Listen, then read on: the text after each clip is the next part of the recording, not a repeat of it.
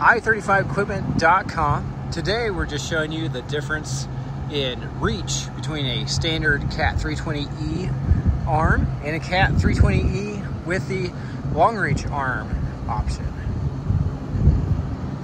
While both are just great for digging, the long reach arm, as most people know, can dig deeper, but a real benefit of this machine is if you haven't drained your pond or haven't given your pond time to dry, you can still get down to where you can reach to clean it out or dig it out without getting stuck in the mud that leads right down to the bank of your pond.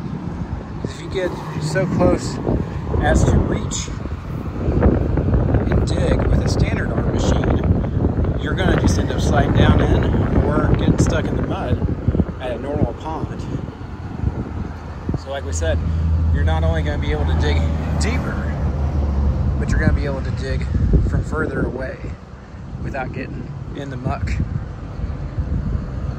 And that Cat 320E arm is not the biggest long arm we have. We have both a Link Belt and a John Deere over here that have a extra long arm reach option on them. So they're going to give you even further reach and deeper reach than your standard long reach arm that are shown there on that Cat arm.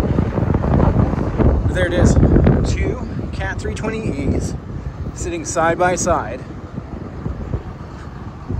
And you can easily see how much further out that long arm option is reaching. Hope that video is beneficial to you, gives you a good visual indicator on what you can expect between the two options.